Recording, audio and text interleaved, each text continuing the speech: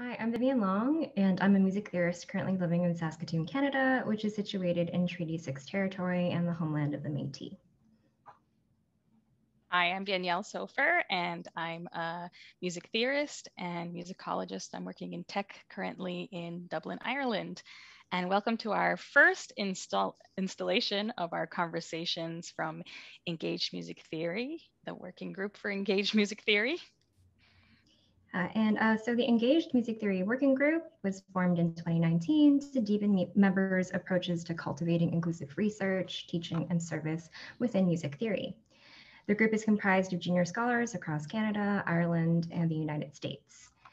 And inspired by Naomi André's vision of an engaged musicology from her 2018 book, Black Opera, History, Power, Engagement, we call for a music theoretical practice that explores, quote, the ways race, gender, sexuality, and nation and other forms of identity shape the tools that we bring with us to a work. In our most recent initiative, we compiled a searchable bibliography that foregrounds the long tradition of engaged music theoretical scholarship that has continually pushed the boundaries of the field. EMT is now launching a series of blog posts that feature insights by music theorists whose work foregrounds issues of race, ethnicity, gender, sexuality, class, intersectionality, decolonization, and disability. We are delighted to kick off this blog series with a video conversation between Professor Naomi André and Professor Sumanth Gopinath. So welcome. Thank you. Thank you. Thank you for having us. Yeah, so we're really excited about the conversation, but actually before launching into our conversation, we thought it'd be helpful to reintroduce our viewers to your background and your work by reading your bios. So I'll start with Naomi's. So Naomi André is professor in the Department of Afro-American and African Studies, Women's and Gender Studies, and the Residential College at the University of Michigan. She received her BA from Barnard College and MA and PhD in musicology from Harvard University. Her research focuses on opera and issues surrounding gender, voice, and race in the US, Europe, and South Africa. Her publications include topics on Italian opera, Schoenberg, women composers, and teaching opera in prisons. Her book, Black Opera, History, Power, Engagement, published by the University of Illinois Press in 2018, won the Loewens Book Award from the Society for American Music and the Judy Sow Critical Race Studies Award from the American Musicological Society. Her earlier books include Voicing Gender, Castrati, Travesty, and The Second Woman in Early 19th Century Italian Opera, published in 2006, and Blackness in Opera, which was a co-edited collection published in 2012. She has edited and contributed to clusters of articles in African Studies and the Journal of the Society for American Music. Currently, she is a co-editor for the essay collection African Performance Arts and Political Acts, forthcoming in 2021 with the University of Michigan Press. She is the inaugural scholar in residence at the Seattle Opera and a founding member of the Black Opera Research Network, or BORN. And Sumanth Gopinath is Associate Professor of Music Theory in the School of Music at the University of Minnesota Twin Cities. His research interests include Steve Reich, musical minimalism, sound studies, new media, Marxism, and US, American, and British concert, experimental, and popular music of the 20th and 21st centuries. He's the author of The Ringtone Dialectic from MIT Press in 2013 and co-edited the Oxford Handbook of Mobile Music Studies in 2014 with Jason Staniak and Rethinking Reich from Oxford University Press in 2019 with Pauh Aufsham. He is the leader of the independent Americana band, The Gated Community. So welcome again. So I'm going to start off with our first topic of this session here. So many of our viewers may have joined us today because they're familiar with or are interested in the work that EMT does as a group. But we thought it'd be beneficial to hear what engaged music studies means to you, our invited conversation partners. So could each of you say a few words about being engaged and how this vision shapes your own work? I want to defer to Naomi. So Well, sure. I actually have thought a lot about this, and I initially thought of engaged musicology or engaged music studies as an analytic tool for asking certain questions that traditional tools in musicology and its sister music scholarship disciplines didn't jump in or didn't feel to me as being getting to the full question. Now, I'm a huge fan of the methodological tools that we have, but the types of questions to add on to that was when I was looking at something, and particularly this came out of me as an opera scholar, I was interested in sort of who is the compositional team. So if the three rubrics just really quickly, who's the compositional team in terms of opera? That would be the composer and the librettist, and if there was a particular director or somebody they were working with for the first performance.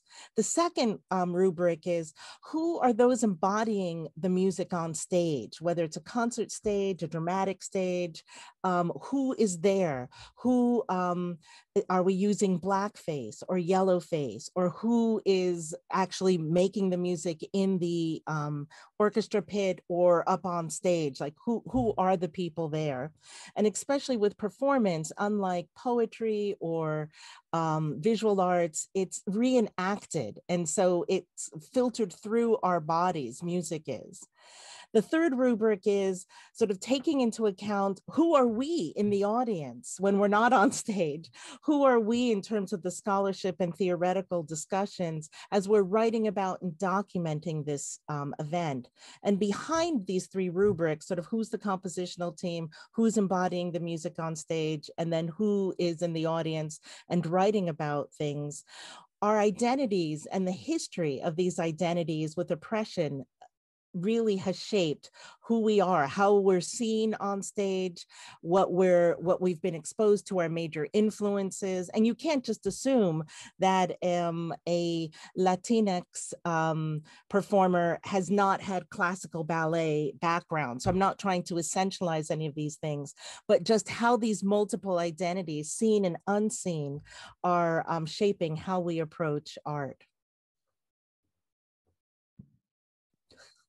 Wow, that's great. Thanks.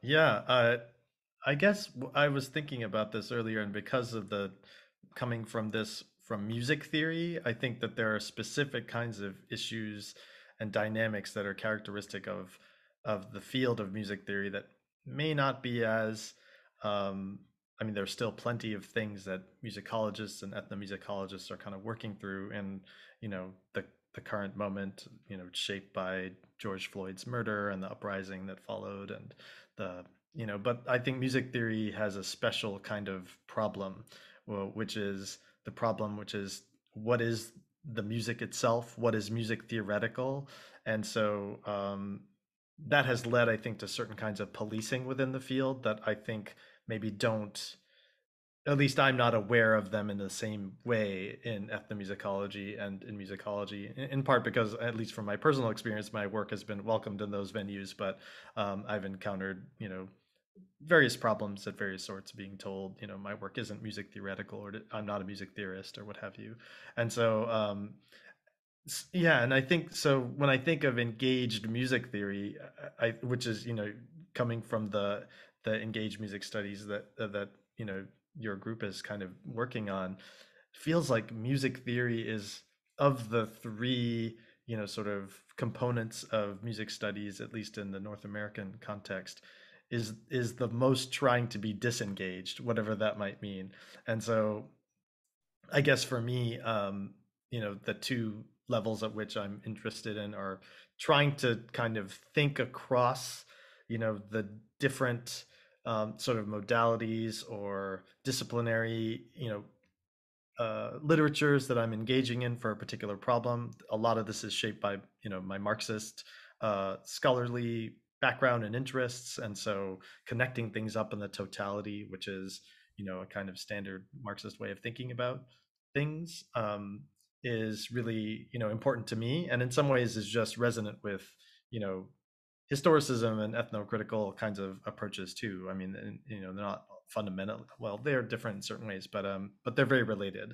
And I think music theory tries to define itself by refusing those things in favor of the music itself, a certain kind of technicity, a certain kind of systematicity as to how we are supposed to understand music.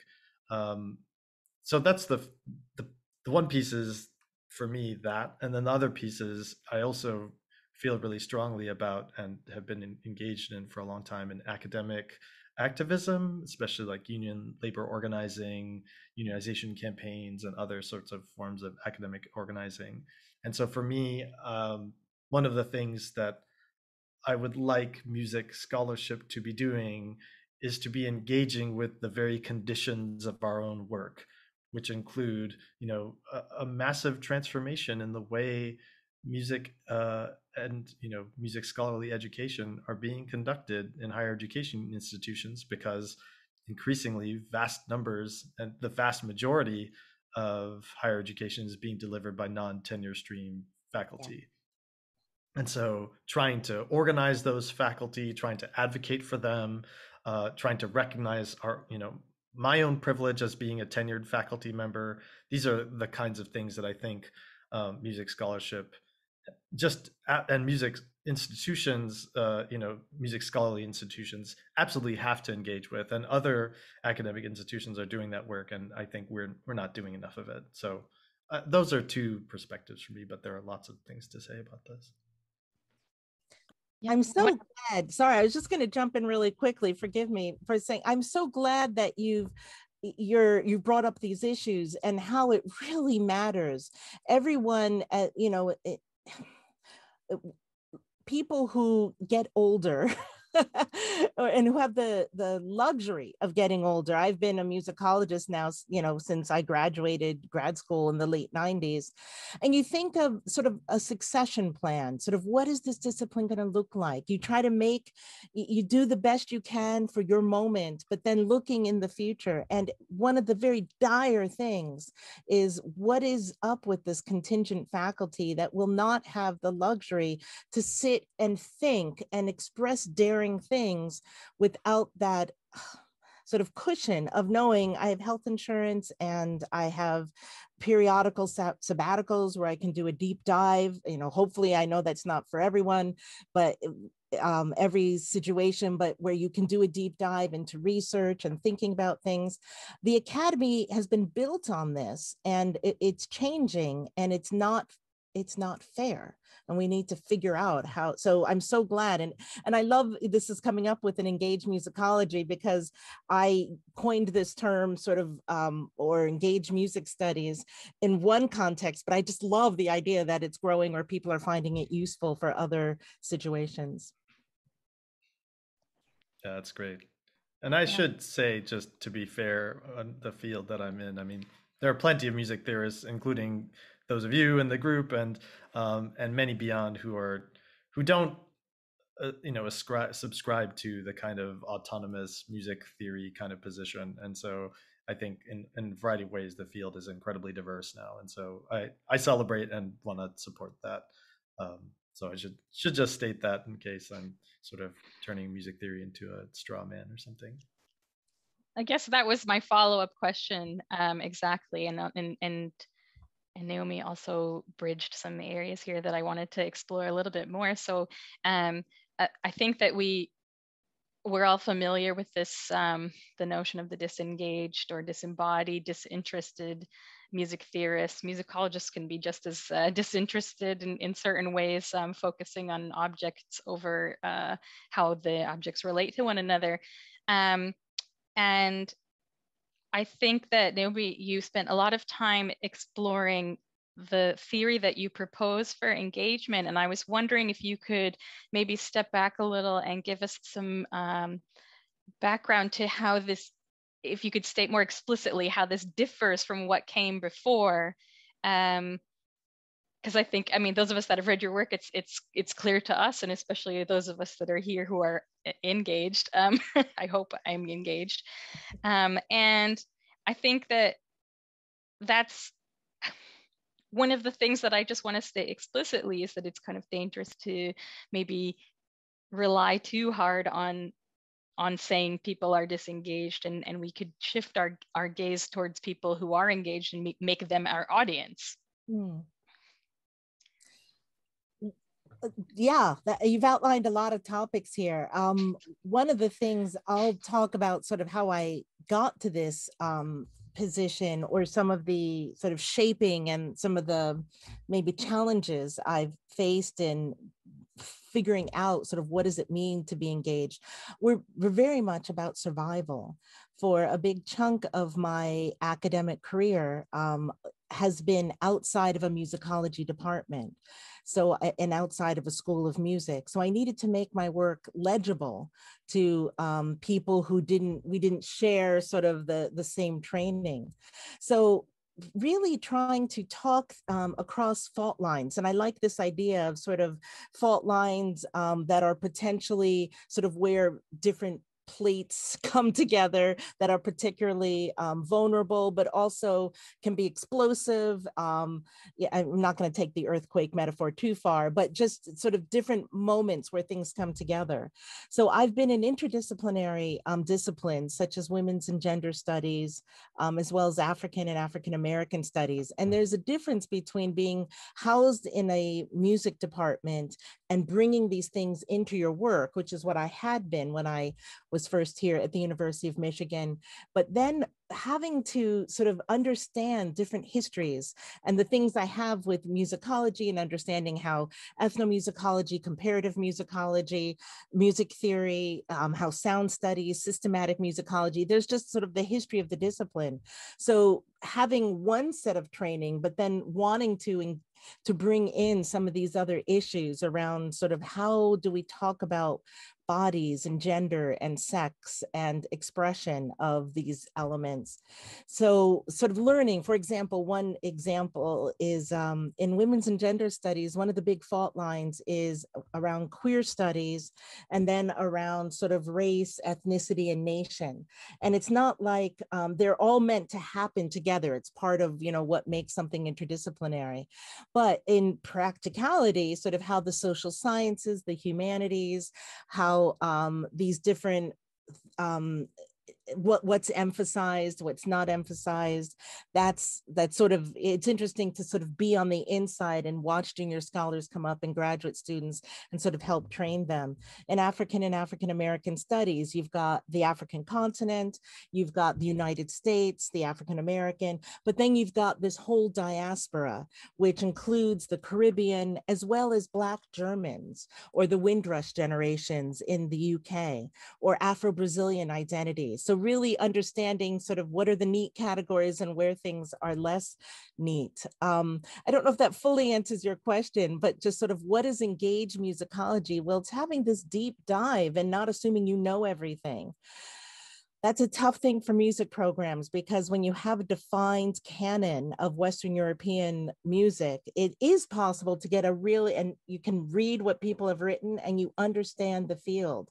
And engaged musicology makes us all a little bit more vulnerable because we're jumping into fields outside of what maybe our home discipline teaches, but we're trying to, or I'm trying to make things a little more intelligible and legible to folks outside of my own discipline, you know, the discipline I went to graduate school in. Yeah, it's so interesting. It makes me think in some ways of the ways in which Susan McClary's work emerged out of the fact that she faced these disciplinary challenges that external reviewers, my sense is it was Harold Powers, among others, who basically prevented her from publishing her work in early modern music studies. And so that was one of the impetuses or motivations for reaching out and thinking much more interdisciplinarily and communicating to audiences that weren't necessarily, you know, audiences who were music experts. And so, you know, even though she's a, you know, fabulous musician and knows tons about music, obviously, but she's, you know, it was through that work that Feminine Ending has kind of emerged and ended up, you know, one of those, you know, books that just changed everyone in our field. And so yeah, so I in some ways anyway, I'm just noticing a parallel there, which is I don't know, interesting. And I think your work has likewise shaped so many people's thinking in especially in the current moment. So And the second thing I was going to say is that um, interdisciplinarity is something that is really common in many ways in academic work, but how it's done, I think, varies a lot. And so, for example, I remember a while ago reading a book by Andrew Barry and Georgina Bourne, where they're talking about different models of this. And one common one is a kind of extractive one where you go to another discipline, you kind of take stuff and then you bring it back to yours and you assimilate it into your field. And music theorists, I mean, we do this a lot. We kind of find, some interesting idea or somewhere else that we can kind of turn into machinery for what we do. Different kinds of labels, different kinds of, maybe analytic perspectives, but we help it build up our systems and systematicity in the way that we have done in different ways. In many ways, the way we do this with philosophy, it would be an example that it isn't always by any means like this, but it has the capacity to be like that.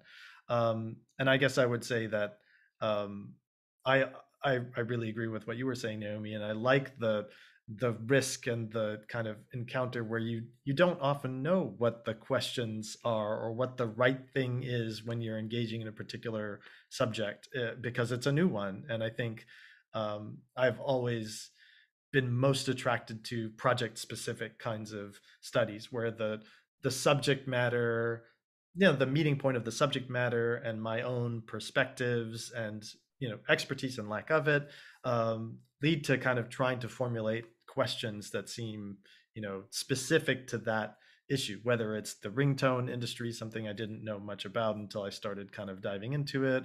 I've been working on a project on prints recently, so that's a whole totally different thing, or whatever, right? And so it seems like you have to kind of, at least for me, there's this organic kind of dialectical process of really engaging what the subject seems to want to tell me or what I'm interested in vis-a-vis it and learning from as I learn about it, and then trying to generate research questions rather than trying to just like sort of reproduce my discipline, which is what certainly often happens in music theory, I think. I love that you put yourself so much at the center of, because we are, as we're writing, it's, coming through us and our thoughts, but to realize that you are not trying to replicate, okay, I'm going to be a monk in the, 11th century and I'm just writing, in my own zone only for me. Not that that's exactly what they were doing, but to realize that when you look at 11th century manuscripts or writings, treatises from there, that you are very much doing it through your world of where you are in Minneapolis with an interest in Prince and all the things that Prince signals and brings up, that you can still look at the past, but it's going to be shaped by who we are today. It's a little naive to think that we can replicate something in the past. We're living people where we have different associations and we interact with things, and hopefully we're communicating to other people today. So we want them to be able to understand, like, why should I care about opera? Well, interestingly, there's some great treasures from the past, and let me help you understand, how maybe class was working in gender in Mozart's Figaro. But also we've got all these new operas that are writing about, Margaret Garner and Janine Tesori and Tazewell Thompson's Blue, and they're engaging different issues. Anthony Davis's Life and Times of Malcolm X. Who is Malcolm X in 1986, a few decades after he was assassinated? I mean, we need to know who he was in his own time, but what is that world from 1986? And what does it mean to look at it right now after last summer and this summer, as we're, all the energies internationally around the Black Lives Matter movement, as well as the Me Too movements, as well as the pandemic? It's like, it becomes very exciting to think that there's a relevance, there's a connection. I don't think it's diluting the question. It's just, we can't ever do everything. So it's approaching it from an angle that feels right for now. Yeah, I completely agree and think that that's so right, because it's, as a writer, you're writing for audiences who are alive now, right? They're reading now. And this is what historians are often doing, that they go back and they may encounter new archival evidence based on new questions that are relevant, again, to what scholars are thinking now.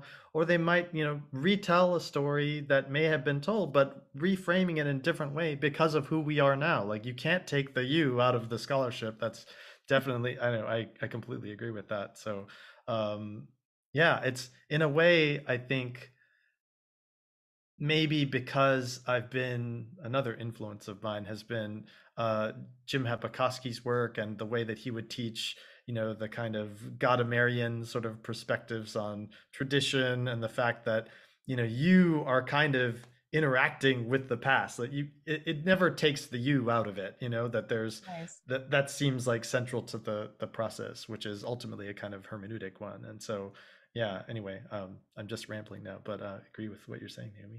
No, well, I love it. Thanks. I agree too. I like this construction of the you in the scholarship now. Yeah. I was tracing the conversation and was noticing, all of the wonderful interdisciplinary spaces in which your work is in dialogue with, but I was wondering if we could switch the focus towards music studies to talk about maybe some of the advantages that you see in situating your work and being in conversation, particularly with music studies. I can jump in really quickly here, and forgive me, Sumanth, you are so generous to always let me just sort of barge in here.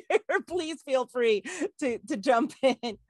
So in terms of music studies, I was trained as a traditional musicologist, and I did my graduate work at Harvard and worked with some wonderful people. And then my first job was in musicology, but I was sort of ejected out of that environment. And I have spent the last 18 years working in a liberal arts college, the Liberal Arts College of the University of Michigan, Literature, Sciences, and the Arts. And I've been in women and gender studies, as well as Afro-American, African studies is what they call it. And I have an appointment in the residential college, which is a living learning community that focuses on the arts, as well as languages, as well as a lot of social justice work. The Semester in Detroit program originated from the residential college. So it put me in this really wonderful, I don't want to say cauldron, but in this wonderful world of having all these interdisciplinary areas, and the idea, my DAS, the Department of Afro-American African Studies, and the residential college are primarily undergraduate programs. And so really working with people sort of, I'm not training the musicians for tomorrow, although there's some wonderful performers there. I'm training the music lovers, the future members of boards, the audiences, when I'm talking about music, and also the importance of the humanities and the arts. So my work in music studies, I look at that training as giving me a superpower that a lot of our colleagues outside in the humanities do not have. And that is, we understand how sound works. A lot of us are performers, we read music, and we can talk about music in very dense analytical ways, as well as ways to say, we don't have to talk about the nature of what, a descending tetrachord can mean for a lament figure, but we can say there's sort of the slope and this repetitive gesture that we hear. If you listen to the bass line, that it comes back. And this was a convention connected to sort of sadness or expressing some sort of heaviness. So we can go back, we can code switch in how we talk about music. And my wonderful colleagues in other disciplines who aren't musicians, but even if they're musicians, they don't have that training to break it down. This is something we are great at.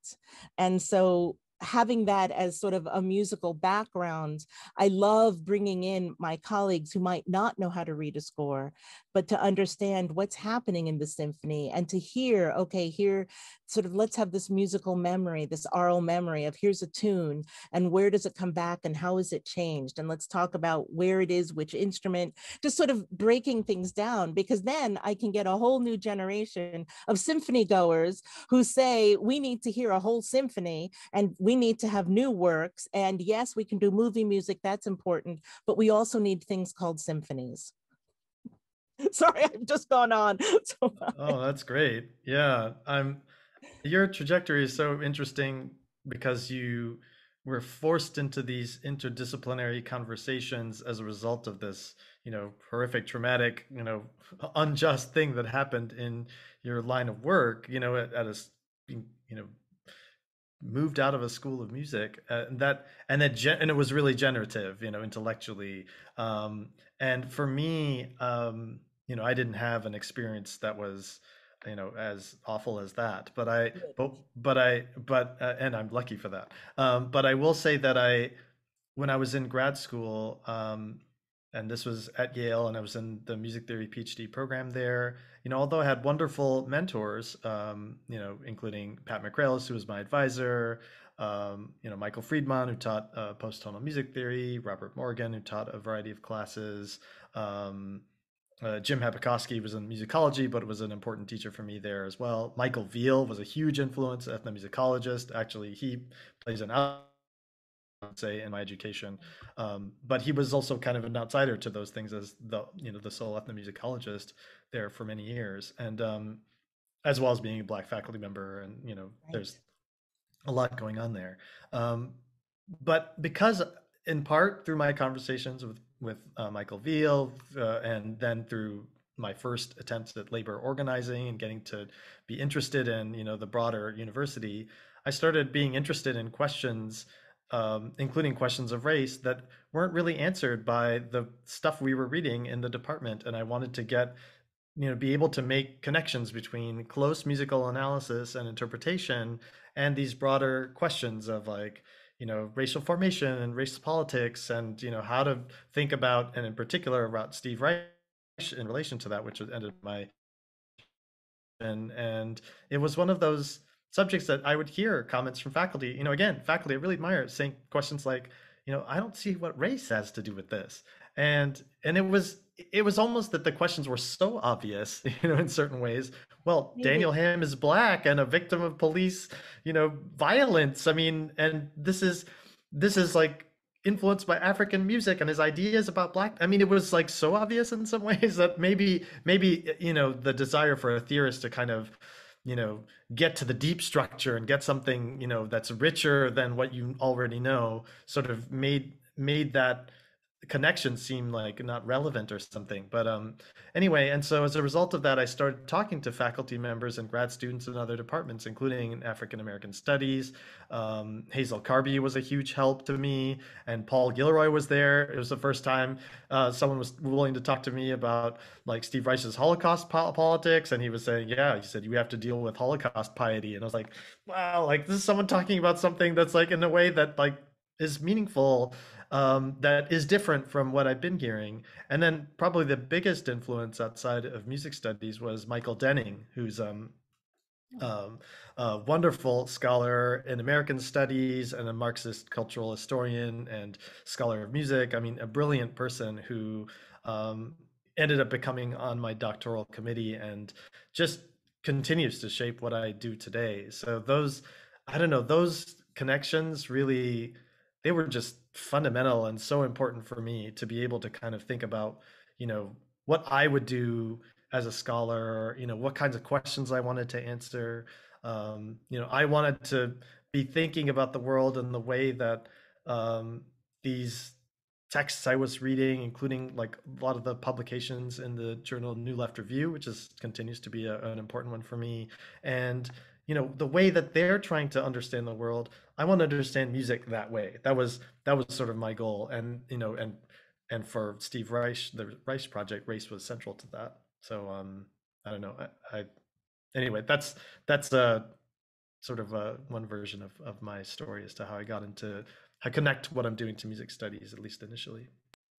This is so great. I'm so excited that we're touching on all these various topics. Like we're kind of jumping between these various layers of the social structural dynamics of the academy itself, and then jumping back into the notation and how, I mean, it's seamless in a sense, and I think that's really important to show that we can jump seamlessly, and that it's not external, as maybe your experience was, Sumanth. So great. And I was just wondering if we could think a little bit, maybe turn our focus to the future and think about how engaged music theory and engaged musicology can play a role in changing some of these narratives that we have framing our impressions of music studies as they existed until now. So maybe you have some thoughts on that. So much of what Sumanth was just saying made me think of what we do, or maybe sort of a tenet of an engaged musical practice and studies in scholarship, is you break it down. You break it down and not assume that we all have the same experiences. And so we allow for different spaces. Sumanth, I'm still reeling from this idea that people don't understand, like, what does race have to do with it? Why would you talk about that? And it's like, well, if you have the luxury of positionality where race never features into anything because you are part of the norm, then I guess it doesn't. And if you need to have somebody say, I am Black and this is why I'm making this music, like if you need it to be just so direct, then but if I'm getting that connection correctly with the Steve Reich, isn't that the come out and show them yeah, oh my gosh, I mean, how more direct can you get, where you've got, people are being beaten by the, police and civic protests, and oh my goodness, it's like, I am Black and I am telling you that the bruised blood needs to come out, and we need to show folks that there are many experiences, there are many perspectives, even when you just have to give up this idea that you certainly know everything, but that you are super smart and other super smart people have other experiences, and bringing them together can open up questions. I mean, yes, we all talk to the folks who know what we're doing. It's wonderful. And even though I was outside of musicology, in terms of my home institution, I've been very involved with the Society for American Music, and even more and more with the American Musicological Society and with the Society of Ethnomusicology. It's like another thing I've done, which I'm hoping sort of answers or addresses this question, is I have found that when I would go to conferences or I would see people doing work that I found really interesting, I would sort of invite them to be part of the Blackness in Opera collection. Or once in the Society for American Music, I was asked to be the chair of a session of 3 papers that came in individually, and I was added as a chair. And yet they all were looking at opera as sort of these new directions in opera in the 20th century. And they were all junior scholars. One was just finishing a PhD, and 2 others were assistant professors. And I said, these were amazing and great, and they really show new things. Would you be interested? I can do the legwork, and let's do a cluster for the journal JSAM, the Journal for the Society of American Music. This is when colloquies were just becoming a thing in the jams. And so I thought, well, I'm on the editorial board of JSAM. Let's see if we can sort of do something. And it was great because I got to know these young scholars, and they're really wonderful things they're doing. Kunio Hara was writing about Fanciulla del West and how Italian-American immigrants sort of saw that. Danielle Griffith Ward was writing about NBC TV operas, and it's like nobody was talking about TV operas in a prolonged way as she was in education programs. And then John Gabriel was looking at this idea of Americanismus in German works with, and it was just fascinating. And I'm like, these are so varied, and yet when I started going, to musicology school in the late 80s and early 90s, we were still thinking, okay, what is American opera? How is it? And here were things to say, oh, American opera is infused by German things. It's infused by the Italian-American immigrants. So I love sort of bringing people together. I have editing collections, and I've been able to do this with works in South Africa, and I've got a collection now coming out with looking at performance on the African continent. And so I love this idea of sort of learning and bringing people together, but a real element of it is maybe my personality, where I try I try not to be intimidating. Like I had early on, I've heard people say, oh, Naomi is nice, but she's not really smart, or how sincere my writing is. And it's like, no, this is my like political movement of like trying to be kind and decent and treating you, you know, the way I want to be treated. I think Will Chang's book with Good Vibrations and sort of what does it mean to do good in scholarship, in academia, and particularly with music scholarship. It's a way of opening things up and being razor sharp and not being eviscerating mean. It's like, I just don't need that. Yeah, that's really, wow. So much there. It's wonderful. A couple of things that makes me think of one thing you were saying about the kind of transformation of how to think about, you know, like work in the US or in American studies, like what you're describing is that parallel, that shift from basically, you know, an older formation that was trying to identify, you know, the American character or what is American, you know, in that earlier strain of American studies, scholarship, American musicology, to something that really is more global, that sort of centers the problem of, you know, US empire and thinks critically about it, that tries to kind of like think about, you know, the different, you know, like sort of complex and like fractal like ways in which Americanness can be imagined, like you talked about the Americanismus question, like all those things are, that's just, it's just really inspiring. And also I would say shows like where you're kind of learning from the discipline, not by just extracting stuff from it, but there's these big changes that are occurring as people who really spend a lot of time thinking about the US have been changing their perspective. And so it's great to see that influence what we do. Yeah.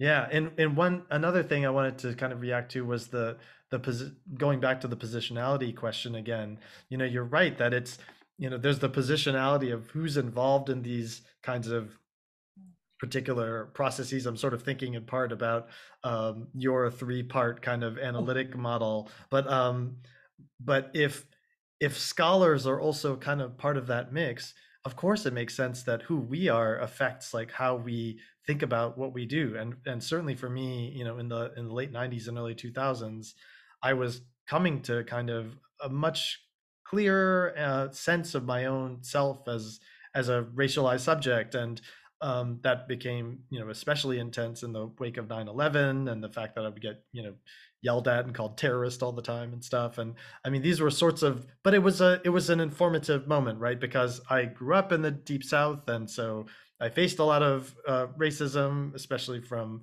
white students, and I never really was able to articulate it very well. And so, kind of getting into critical scholarship as an undergrad and then especially as a grad student helped me to kind of make sense of those experiences. So anyway, yeah, a couple of things there, but I really, I don't know, what you were saying, Naomi, really resonates with me in a bunch of ways. Oh, I appreciate that, because right back at you. I'm trying not to, I'm just like, yes, yes. I'm gonna let you answer the next question first, because I feel like you've got so much gold there that's coming out. Oh, that's very kind of you. I'm just as happy to have you answer because I love hearing everything you're saying. So anyway. Well, I don't know how you feel about, I mean, talking a little bit about what we just kind of rested on there, because I also kind of had that experience of, I mean, part of it, yeah. So there is this like two-pronged dimension of like being engaged and saying, okay, so it happened around 9/11, so that's why I became hyper aware of my identity. But at the same time, it was around the time that I was, you know, starting university, graduate school, and in graduate school, it became much more like obvious how different I was in certain ways. And I wonder if we might talk a little bit about that, because like it does go back to what Sumanth was talking about before in terms of feeling like his dissertation topic didn't fit. It doesn't feel necessarily like music theory to some of the speakers for whom race isn't present, or that they have the luxury of not really race as impacting their lives, for people to take this perspective. But I think at the time, race was only for racialized people. And so there was no reason. I mean, even if it's relevant to you as the scholar of color or whatever, that's not really a dissertation topic because it doesn't appeal to the wider society. But anyway, that's a tangent. But I wonder if you could speak a little bit more to your sort of, if there was an awakening in graduate school around those ideas. Yeah, I'd be curious to hear from Naomi about that. Well, sure. Not to put on you, but... I'll talk very personally. I was born outside of New York City and then had lived in the city. I grew up in Croton-on-the-Hudson, which is a very wealthy Westchester County. We didn't have a lot of money, but it was overall, it was a lovely, beautiful place. I had been around a lot of very liberal and open people, and this was, you know, the 70s. So I went to college in, well, I'll mention it. I've had a very privileged education. I went to Westtown, which is in Southeast Pennsylvania, a Quaker boarding school. And that's where I really learned how to study and how to sort of learn. It was great. And I'm an only child. I was kind of a nerd. It's before, you know, internet and all of that stuff. And I played the piano, and that was sort of what I did. But then I went to Barnard in New York, and there I used to relax my hair, straighten my hair, and people didn't know what I was. I could, because there's a real wide diversity in New York and in the city. So some people thought I was Southeast Asian. Some people thought I was Spanish and would speak, or Latina and speak Spanish to me. One person thought I was a Polynesian princess, but I think there were some other things going on there. And some people knew I was Black and half Haitian, which, you know, they could see that, which is what I am.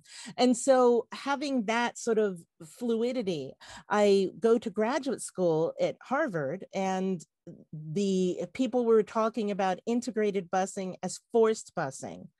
I was followed around in stores. I was as though I were going to steal something because I hadn't had that in my previous, you know, upbringing. It was shocking. And so all of a sudden I'm seen as being very Black, and Black people were embracing me. Everybody knew I was Black. Whereas in New York, people really didn't know what I was. And I never was white, but that was a real opening. And it was wonderful in some ways because it helped me understand things and see, like, go back to situations growing up where people actually, I thought they were much more liberal than indeed they were. But since I was in sort of this, so that's, but my questions initially academically, I was, you know, this was the era of the new musicology. Joseph Kerman's Contemplating Music book had just come out. One of my graduate professors said, "Oh, that's a nasty little book." And so I was like, oh, okay, this is where we fit in this department and where we're going. And so there were so many ways I didn't fit in. There were, I was the only Black person in the music department except for Marie, who was the janitor, who was there I saw in the evenings because, you know, we didn't have internet, so you had to be at the library. And Eileen Southern had just retired in '87. I got there in '89, and yet there was sort of a silence about her. And I'm really grateful for Carol Oja and the project she's organizing around getting Eileen Southern's sort of that history of her in musicology, and particularly at Harvard. So that's, how did Blackness become an issue for me? Well, I didn't grow up not thinking I was Black. No, I definitely did. But I was in a lot of predominantly white environments. And so while in some way that made me good for, you know, fitting into the mold of the school I was given, I was very much on the outside of how people were really accepting me. And I really had to prove myself to be an opera scholar. And I wasn't allowed to be a Verdi scholar. I couldn't find the mentoring. I would write articles, they'd be rejected for things that weren't really about what I was doing. Nobody would sort of take me on. So it's interesting that Harold Powers was a name that came up, Phil Gossett. I met with all of these people. I had beautiful introductions given my pedigree at Harvard, and Lewis Lockwood is saying, hey, meet the student, talk. And nobody, I think that's why I want to reach out to younger scholars or more junior in the process, because none of that happened for me. The wonderful mentoring I had was from people outside in other disciplines who were just kind to me and had a sort of a sense of, I bet you're going through something. I mean, this is an interesting topic, is how much are people of color allowed to not talk about issues of color or gender or sexuality or something else? How much are we allowed to be abstract? How much are we allowed to sort of fit in and have that be an accepted thing? Woo, sorry, I've gone all over the place with this question. Well, that's great and amazing. Yeah, just reacting to the last point you said, I think in music theory, I've often seen until recently, and I do think, Phil Ewell's work and others have really kind of opened things up a lot. I mean, there were certainly people writing about race before and thinking critically about it, um, but I think his work has changed the conversation significantly. I would say my impression in music theory, because it has long, again, I think speaking of theory in the past, maybe 20 years ago, more than now, but had such a strong sense of what it was supposed to be and what you were supposed to do in the field. I felt that, it was more typical that scholars of color would do, some traditionally music theoretical thing. And in fact, the being more traditional was sort of the sort of countervailing strategy. But I think you're right. I think as things have changed, like the pressure to kind of conform to one's identity in some way is probably a new one that I haven't seen as much in music theory, and I hope I'm not guilty of fomenting that in my zeal to try to encourage people to think critically about what it is we do. But just what you're yeah, saying about who is allowed to be in music theory, did you see many people of color? I mean, I think part of it was that it was a system that was a little hostile an environment. I mean, one of my dear friends, Ellie Hassama, is like a real pioneering voice as being a generation, a woman theorist and a Japanese American theorist. Phil Ewell is terrific, but he's been in the field a while, and finally something is opening up and his voice is coming through. And I don't think that's just because he was laissez-faire. I think there are certain structures and boundaries that are there. Your position in music theory is huge for somebody to see, oh my goodness, he is a music theorist and he finished his PhD and he went to Yale and he's tenured. Wow, this is huge. I wish I had seen you, like time travel. I wish you had been one of my mentors or one of the people I could look to. So I think I really am hoping that we are at this new place. Oh, sorry, I didn't mean to interrupt. No, not at all. And I likewise, I wish that I had been able to work with you. I mean, that would have been one of those things that would have been really inspiring to me. I would say that in my personal experience, it it was definitely a pretty small number of faculty of color in theory who did sort of played a major mentorship role for me, but Ellie was one of them. She really paid attention early on. I got one of the diversity travel grants. I would say Ellie and Yayoi Uno Everett were two people who really kind of helped. They paid attention to and liked what I was doing and thought, and I was talking about race and Steve Reich and other stuff. I was interested in Marxism or the politics of the academy, and they were very supportive of those things, and they represented something that I think I've been long inspired by, but couldn't name until Fred Moss named it for me, which was the fringe culture of the SMT. He said, the fringe culture of the SMT, the Society for Music Theory, is this amazing space where all this really unusual creative stuff has gone on for some decades. But it's never been at the center of the field. And so he said, for me, he said, I really identify with that fringe culture. I mean, Fred is kind of one of the key figures in helping to make it, I think, in part by doing queer studies, thinking about narrativity. I mean, all the stuff that he's done, right? And so when he said that, I realized that is where I feel at home as a music theorist, and why I do think of myself as one, because I have been very much shaped by that fringe culture. And a lot of the scholars of color, the few scholars of color who are in the field, they have also for many years been in that fringe as well. And so yeah, just to echo what you're saying, that there, and to respond to what you're saying, there definitely were those theorists of color who were, who absolutely made it possible for me to do what I'm doing, certainly for Phil as well. And Phil himself was, an influence on me, because he was the chair of this at the time they called SMT Diversity Committee. And this was, over a decade ago now. And as part of that process, he's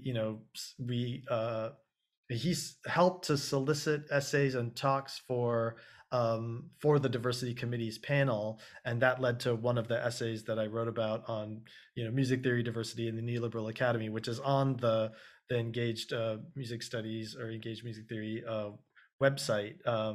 And it's really, so I think there's absolutely no way I could have done what I've done without having these people, having been sort of been in more vulnerable positions, trying to do music theory as they saw it before me. So yeah, it's a really great point. But I will say too, equally important were people outside music theory. I mean, I can't stress enough the importance of Michael Veal. I mean, just someone who had these conversations with me, almost daily about, what is this experimental music? What does race have to do with it? How do we think about it? How does it sound?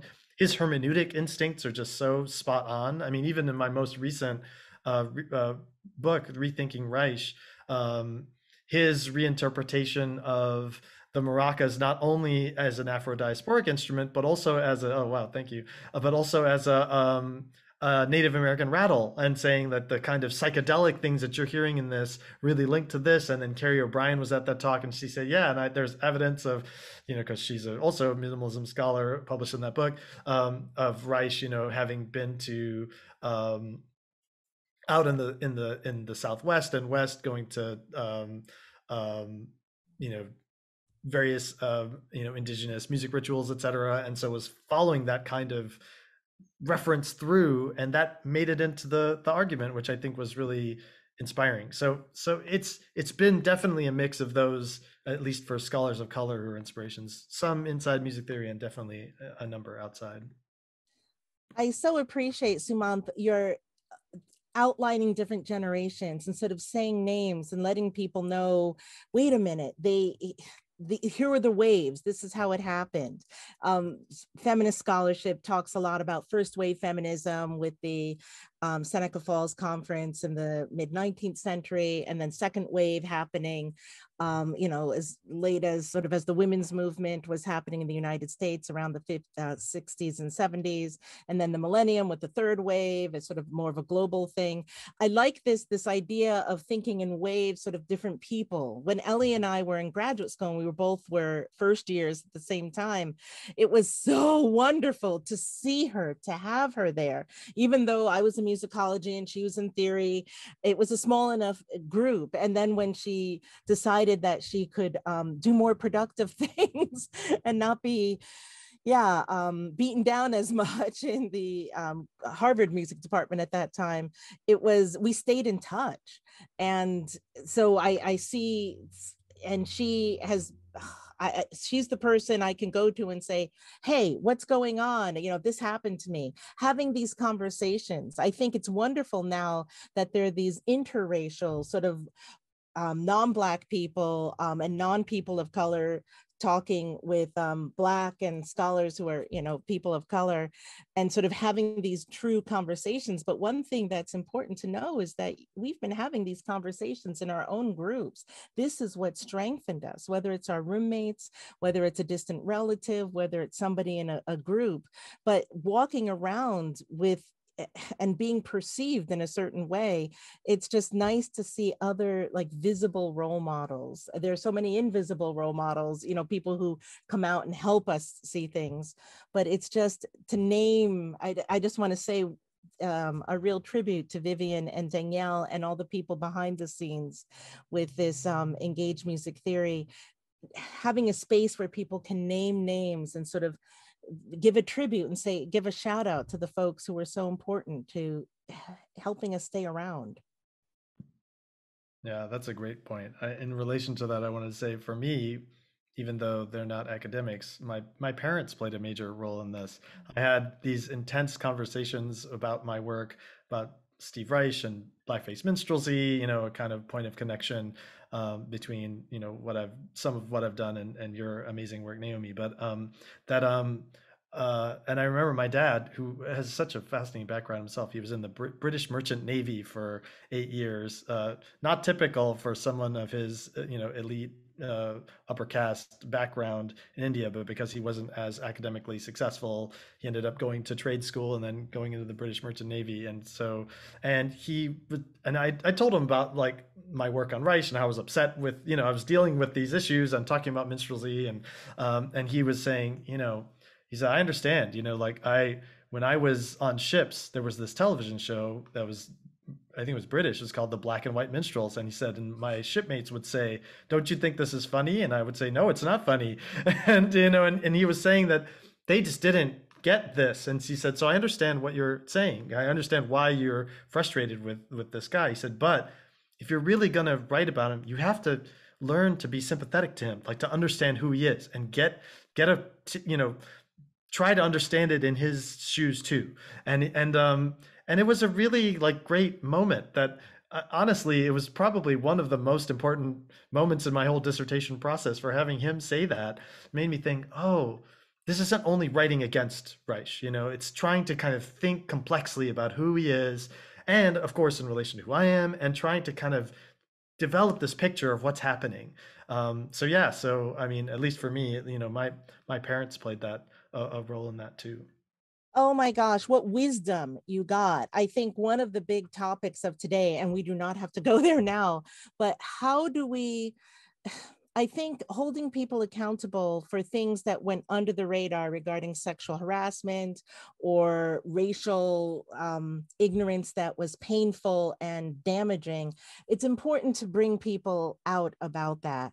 However, the way cancel culture is developing is so complicated because we are complicated people, and having a sense, I mean, my own personal view is just having a little more mercy and forgiveness to move on to sort of new things. Again, it's not holding people accountable or being an apologist, but for your dad to say, well, what is it like from his vantage point?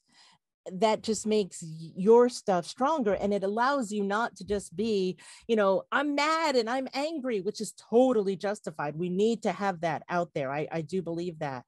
But okay, where does it bring us next? Or how can we incorporate that into sort of moving forward, not just ignoring it, but sort of, okay, we have to sort of deal with that legacy. That it's taken me a long time to realize. So how wonderful that your father and I'm that your mother was also sort of involved with some of these conversations too. How wonderful. And look what they did. They like produced you and all the academic success you've had. Well, I'm just really fortunate. I have amazing parents, and I'm really lucky too. I mean, they're wonderful, wonderful people, and I'm really excited. I haven't seen them in, you know, a year and a half, and I'm gonna be traveling on a road trip to go see them in Louisiana. So I can't wait to do that. It's been a long time coming. But yeah, I do feel really lucky, and yes, my mom was also very much a part of those conversations. Um, yeah, I have to say too, I mean, I agree with you on the sort of the point about mercy and forgiveness. I mean, this is, you know, I always temper these things by recognizing my own positionality in this. I think South Asian Americans, especially of upper caste backgrounds, are incredibly privileged people in the US. I mean, that, you know, that doesn't mean my parents weren't economically wealthy and that their whole trajectory was complicated in part by my dad's background in this kind of trade school thing, and then getting laid off a lot in the Chicago and Michigan area before he moved to the South. But in terms of their intellectual inheritances and their expectations that their children would just go to college and get advanced degrees, and they were doing that themselves. I mean, that was just a kind of thing that's a privilege of background. And so I'm always kind of like, trying to kind of figure out how my positionality relates to what I'm about to say, but and I think it does, and I just want to acknowledge that. But at the same time, I also recognize that, it's really important to have a complex picture of the thing that you're engaging with. And when Will Robin interviewed me recently for his Sound Expertise podcast on an alleged racist statement that Steve Reich had made in the 70s that was reported by Val Wilmer, the photographer and writer, this was something that seemed important to kind of think through, again, in a kind of complicated way. Like, yes, there's a racist, if Reich said this, which is, I think, very possible. He says he didn't remember it, but it's like, what's behind this? And I think that's like unpacking the racist statement, trying to figure out what's at stake in it. To me, that's important, not to just let it stand as a kind of, oh, this is racist and now this is bad. Of course it's bad. Like, of course we need to call it out as racist, but let's like get deeper with the thing so that we can get to, try to build a picture of like, where is this coming from?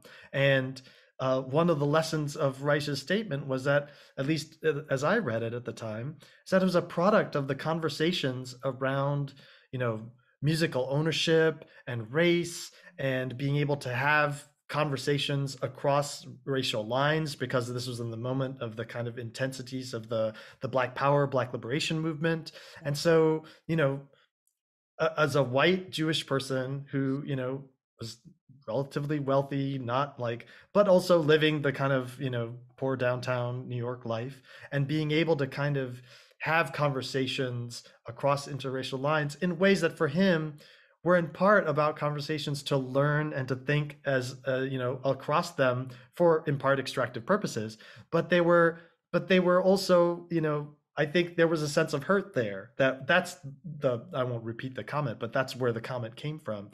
And so it's just trying to kind of understand, and like there's privilege, there's racism, there's like hurt, there's all this stuff kind of going on in a comment like that, if it's real, which I think it probably is. That seems important to kind of get at a nuanced picture of what's going on before you then figure out what the right action is.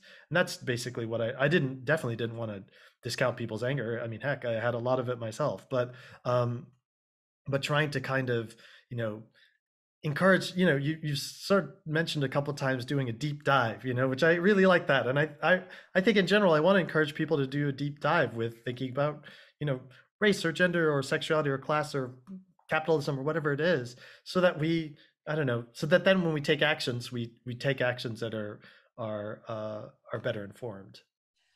Absolutely. I haven't fully thought out this next part, so heavens, it might get cut. But what you're saying with this understanding and deeper sort of contextualizing, it's not about pretending it didn't happen, but by acknowledging it and acknowledging the pain that it caused, and also by, he's still alive, and so there's a possibility of changing things. I think this hooks towards something, it's connecting to something I've been thinking a lot about: reparations. And I know it's a loaded word and it means a bunch of things, but part of the reparative movement, to acknowledge it and to deal with it, but you can't undo it. Hopefully there can be a change and maybe we can go forward. I mean, I'm still thinking about it, but we have so many cases of, Wagner, and how do we teach this music in our classes, especially when we have, Jewish students and students who have been taught to fear him? Or what do we do with James Levine recordings? As an opera scholar, that's really complicated. So I like this idea of being able to extract the good where you can, to acknowledge the bad and figure out sort of what is a process moving forward that feels reparative. Yeah, this is a great question, and I really embrace the conversations around thinking about reparations because they're so important. I mean, it's funny how for a long time, I mean, the right still freaks out about it, especially the white supremacist, uh, you know, right. But on the other hand, it's something now that the conversation is open. Ta-Nehisi Coates did a great job to kind of, I think, Right. rethink that. Nicole Yeah, Hannah-Jones has a beautiful yes. essay last summer. Yep, Oh, great, the great. New I have York to look at Times. that one. And this is, I guess, one thing I'd be interested to hear from you, Naomi, is what do you think, you know, racial reparations in music and music institutions, what could or should they look like? I feel like this is something that you've probably thought a lot about and or I'm starting to think beginning to about, think and about it. and then and I don't know, I'd be really curious. For me, the canon is a real problem. I mean, as someone who loves the canon, right? I mean, I love I know, me too. Schubert and Mozart and Do Beethoven not and take Verdi my and whatever, right? Beethoven. Like, yeah, but I also feel that too much music programming is about going back to the same old things, and if Yeah. it should just be, I really like one of the things you do is you talk about new operas. That's really important, like to kind of bring, if you're going to bring attention to opera, and not only its, sort of history of racism stereotype, which just seems so endemic to the whole thing. How do you can get beyond it in part by thinking about new opera and newer opera, and that's Yeah. Oh, I like yeah. that. Thank you. I'm not even conscious, I'm just like, oh, I want to know what's going on now and what's happening. But I think some of this, this idea of reparations, the article, and I can definitely send it to you guys, but it was the New York Times Magazine about a year after the 1619 Project. And I think part of the title is Reparations Now. And she just outlines things beautifully. I'm a despite what the University of North Carolina Chapel Hill regents are doing, or the chancellors or whoever, I'm a huge fan.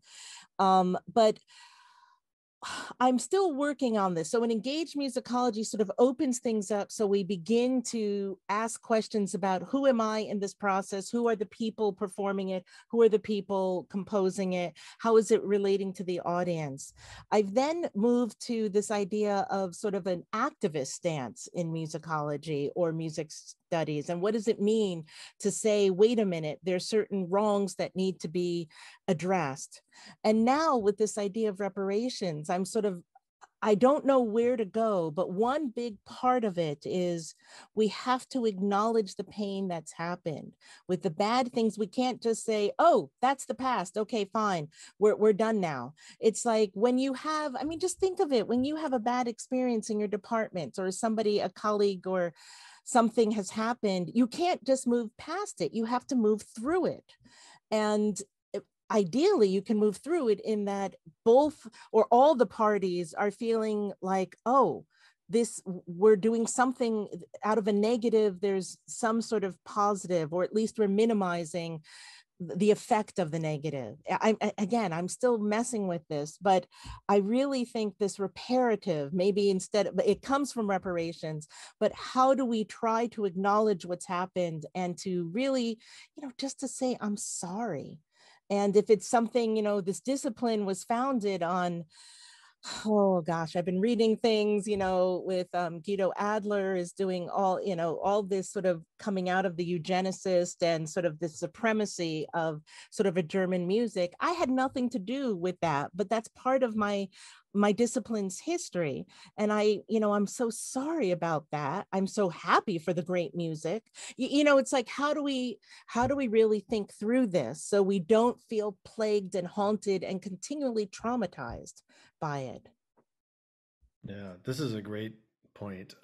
For me, one of the great, and for me, I'm coming to this late, I should say. I mean, but I will say that the great consequences of the last, year and a half have been for me just pushing me to listen to and teach more Black composers, more women composers, women identifying composers, and just really help like reimagine my own pedagogy and, in ways that allow me to, in some cases teach similar kinds of things or techniques. In other cases, like help me kind of think differently about what is I'm supposed to be teaching. Me too. And and that, so I'm really excited about that. But it's interesting to me that it also isn't limited to um, to those things, but also just trying to kind of undo what it is that, the canon might be telling me is valuable and isn't valuable. I've been listening to a lot of Czech composers recently. I've gotten into Novak and Suk, who I think are wonderful composers. And really, and I've been having conversations with Michael Beckerman and other people about the people who know much more about this than I do, and trying to kind of just realize, wow, there's, you know, these composers were doing things like, Novak and Suk were doing stuff like at the same time as, as Debussy and Schoenberg and stuff. And they are very much in the mix of what modernism is, right? And so it's just the more we blow it up and get a richer picture instead of the singular figures, the evental figures or whatever, if you want to do it in the Badiouian way. Like I think that's really, I don't know, for me, it's just it gives you a more accurate picture of what was happening, and then understanding like Dvorak's, sort of role, and then his connection to the US and the fact that, like Doug Shadle's new book, which emphasizes the way that the New World Symphony, his music was getting attacked because it was Black or seen as Black. I mean, that's fascinating, right? And, things that Americanists, oh, whoops, I think I froze. No, you're there. I'm there. Okay, good. And the fact that these kinds of things are important for me to learn about or getting in my own teaching, it's really helping me kind of, I don't know, understand the practice that I'm interested in better. So, it's, there's an empirical aspect to this, like getting a richer, fuller picture of the thing that we think we knew. We don't really know. I am so there. And I also, to sort of connect this to this idea of a reparative feeling, I want to be grateful to the forefathers, because they usually were, who were writing this history, because they were trying to add whatever they could. And now we get to add more. So we get sort of a more in detail tapestry of how this sort of history of sound has developed. It's not to say, oh, the bad, the people in the past were bad, they were leaving everyone out. That's possible, but you also could say, well, maybe they were just doing what they could do. Maybe they only had the bandwidth for 5 composers in that the beginning, the fin de siècle, sort of turn of the century for but now it's like, oh, we can add more, so let's do it. Their work, we're just building on it. But we shouldn't say, oh no, it stops with what they did back there. I mean, good grief. I don't think people are going to stop with us. I hope not. That would be boring. I hope they they can recognize us in the waves that we're in as, music history and theory and ethnomusicology and scholarship is developing, and, sort of ride these waves to get to more inclusive pictures for what that reality is as they're realizing it, as we move forward to the future. Yeah, I totally agree. I mean, think of a figure like William Austin, who was trying to rethink how he taught pedagogy so that it wasn't taught in a music history in a linear way. He was addressing and thinking critically about blackface minstrelsy, its connection and reappropriation and transformation by Ray Charles. I mean, this is like all sorts of stuff that like, in his Stephen Foster book and stuff. And so, good. Yeah. Thank you for giving us that reference. Can you say it again? William Austin, yeah, he is. Okay. I encountered him because he was one of Steve Reich's teachers, so at Cornell. But that's what these interesting kinds of routes help us understand. You're absolutely right. People in the past were, and he was a gay man, and that was a part of, I think, his background in history. And so there's a lot kind of going on in the past. I think you're really right, Naomi, to kind of not simplify what was happening in past scholarship. And so I know I completely agree with that, and I agree with the excitingness for the future. I mean, there's so much to do. Just I remember teaching the last of, I think I made it as a test assignment, the last of Ruth Crawford Seeger's Preludes, prior to the connection she made with Charles Seeger, and thinking, man, this piece is like a magical piece of music. It's cosmic and universe-like and galactic in scope and quality, and makes me think of Messiaen. And I mean, so much of her music makes me think of music that came after her. But it's it's like just having a magical experience of that. And then I was sending it to a friend who's not even he came, Ellie Hisama gave a talk on Ruth Crawford recently. And so this friend came to that talk, and then I sent him this piece. He was like, wow, that was so great. And so, and this is a scholar of Chinese literature and former bandmate, a great friend, a wonderful musician, but, not someone in music studies. And so seeing those kinds of possibilities as part of reimagining what it is that we do. And again, to me, I'm coming to it late. I mean, Ellie was there, right? Like from the beginning, but I'm glad I'm trying to catch up now. Oh, as long as we keep moving, we're trying. I know this is sort of an odd thing, and I don't mean to hijack this conversation, but it's so terrific talking about these things. And I see Vivian and Danielle are sort of listening and engaged. Do you guys want to jump into the conversation? And I don't mean to scare you, but yeah, let's have your voices, because I know you're feeling a lot of, I can just tell you're reacting to these things. You were technically unmuted first, Danielle, so you can go first if you want. Well, no, I got really excited. I'm one of those people that I find it very difficult to sit quietly. Like if I'm engaged, I'm really fired up.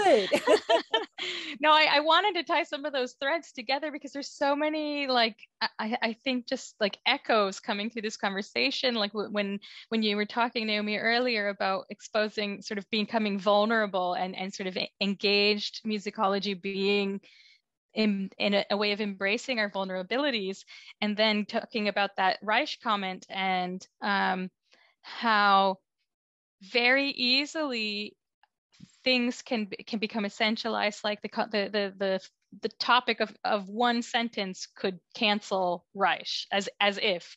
And the issue there is that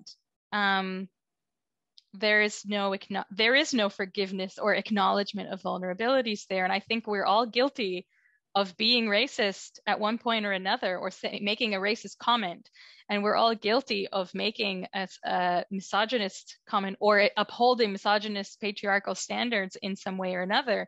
And if we can't say, I did this, I'm sorry, if there's either a fear that there's going to be retribution, or that people just completely aren't aware that you can also be a whole complete person and sometimes say something that isn't okay, then there won't be reparations. And it's like what you both have been talking about. We can't stop and then start anew. That's not going to happen. First of all, people don't want to, and second, it's just not possible. And so the only way to do this is to go back and revisit and expose these threads. Yeah, that we're feeling that need to be addressed. But I so appreciate your saying we all have a little of this, like we say these things. One, we're human, but two, we're part of a dominant system where these have been embedded in us, and they come out in weird ways, and that's when we can recognize it. Vivian, did you want to jump in? Or Danielle, I don't mean to stop you if you're not done. Oh, I'm just feeling a lot of gratitude and feeling heartened by the stories that you both shared as someone who's experienced a lot of culture shock entering academia and grad school. So I actually did have sort of a question that I was thinking about waves and generations in the future. If you had any thoughts or advice that you would want to share for up and coming music scholars on how to navigate, find community, find support within music studies if they decide to stay? Wow, that's a great question. It sounds like in part you're already doing that with the engaged music theory and like connecting to other scholars of color. I know that was important for me, but I will say that it's I don't know, academia is really brutal, and it's a very unjust system in many ways. And I guess the things that I would sort of recommend based on what I did were, one, try to find allies wherever you can find them. I mean, whether they're both in the field and outside it. I know for me, political organizing was so central to making me feel like I had some sort of capacity to improve this messed up thing that I really cared about, which is academia. So that that was really important. I also felt like it was really crucial to have spaces outside of academia. And I know for me, like having the band I've been in for now, gosh, I mean, 15 years. It's and then before I was in a country band in grad school. Like that stuff was for a long time totally disconnected from my research. It only started kind of getting connected to it when I was working on the song Kentucky with ethnomusicologist Anna Schultz. But for a long time, I was just kind of, it was another space. And I think having a creative and productive space, I can't recommend that enough. Yeah, there was one other thing I wanted to say, but I forgot. Maybe it'll come back. But I don't know what, I'm curious to know what you've found in terms of what's been helpful for you thus far, because I know for me it was a struggle at times. Oh, for me or all of us? Yeah, anyone. I was including Vivian, but yeah, all of you. I mean, Ellie's name has come up many times in our conversation already, but her work was very inspiring for someone who, you know, is of an adjacent identity and background. I think the power in seeing other people, and we make these sort of connections because we're yearning for them. It's really wonderful. For me, one thing I'm finding now is it's hard to benefit from a system that you're so critical of. And while I'd always seen myself on the periphery and the outside, I don't want to say that that was easy, but it wasn't. But I was very fortunate to be in a tenure track job and to achieve tenure, as you know, complicated as that was. Right now, I think I don't want to talk about sort of survivor guilt or something, because I feel I'm only right now in a position of like, oh my gosh, I can pay my bills. And, you know, people, I'm hoping when I go to conferences, people aren't going to hand me their dirty dishes anymore. You know, for being confused as to help. Yes, that has happened even recently.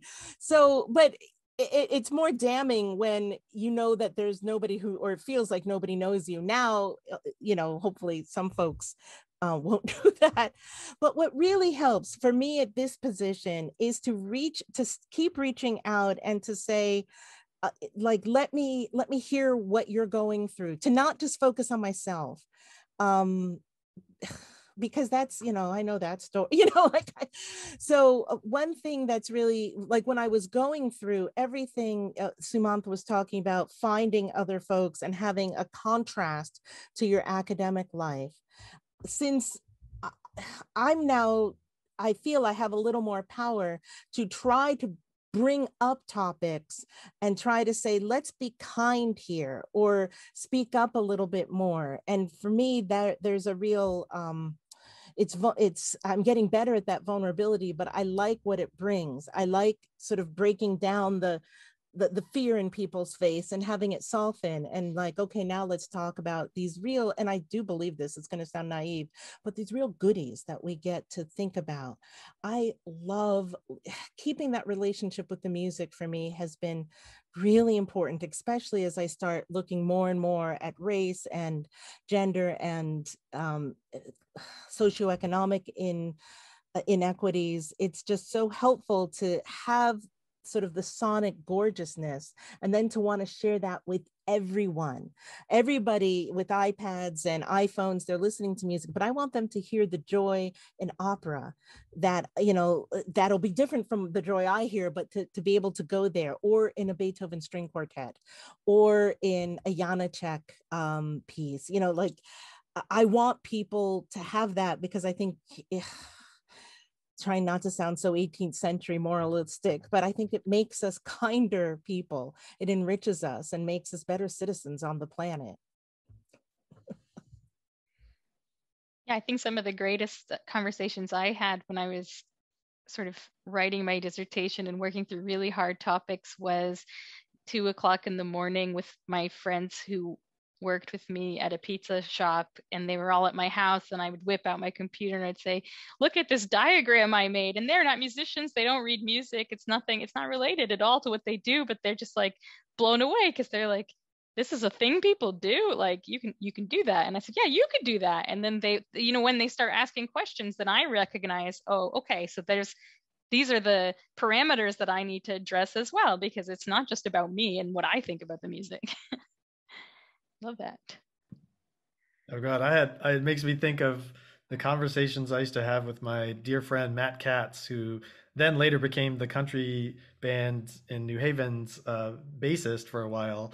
But I would just hang out at his copy shop, and he would kind of hold court. I mean, he was this kind of master of finding tons of bootlegs of, Bob Dylan, Grateful Dead, whatever. Like we would just sit and chat about whatever, and it was a wonderful space to kind of like, here's a smart, learned, interesting person whom I like, you know, shooting the bull with. And he's not an academic, right? But he's smart. There are lots of people out there who are really smart. And I never fail to kind of try to remind myself of that academia is not the sole place for intelligence. Like, in fact, in some ways, I think sometimes academia can shelter us from the intelligence that other people get more readily because they don't live in that, or work primarily in that space.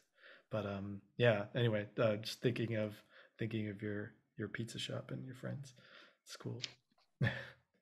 As we live with these different identities that are subjected to oppressive power structures, it really is an element of activism to enjoy life, to say, I'm not going to be overwhelmed by it, but I'm going to find some joy that isn't that you can't take all the joy from me, even though I'm at the bottom of the system, that I still have that agency. So I like to, I want everybody to have lots of power. I'm not trying to say, oh, just accept your position, but to have, you do your best work when you're alive, and we got to stay alive. I think that's like the perfect sentence. Like we can make it better than that. Yeah, I think I defer to that. Amazing, fascinating. I could listen to you talk all day. Well, we're in a conversation. Well, it's been a joy to welcome both of you, Professor Naomi André and Professor Sumanth Gopinath, today in our conversation with myself and with Danielle. And we just want to invite our viewers to keep on the lookout for our forthcoming blog posts in the next months. And in the meantime, you can visit our website for more information at engagedmusictheory.com. And again, thank you so much for the conversation.